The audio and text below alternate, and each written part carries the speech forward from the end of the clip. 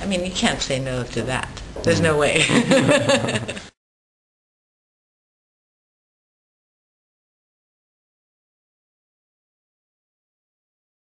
Why did you come to Sweden to listen to the AIRIS program? This is a real materialization of our thoughts and our ideas in a policy development terms. So I was extremely positively surprised seeing what is happening here. That it's exactly something what we were thinking of putting in practice. And today you've met two companies, Technotherm and Paroc. What's your impression of their AIRIS projects?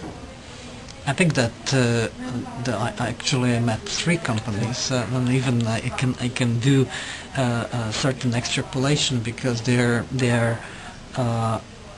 very similar. They are completely different. That's right. You met FlexLink as well. Yeah, the FlexLink as well.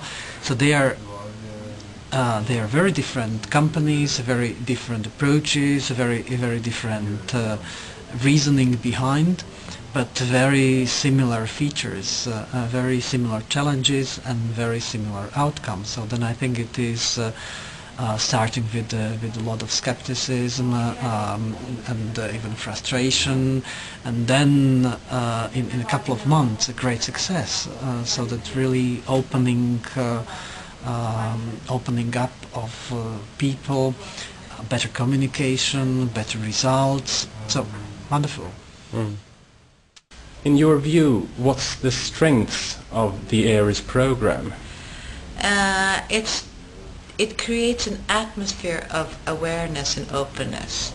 It creates a climate that is forgiving to let new ideas grow. You told me earlier this day that when you first heard of the AIRIS project you were skeptical. Oh, definitely. What made you change your mind?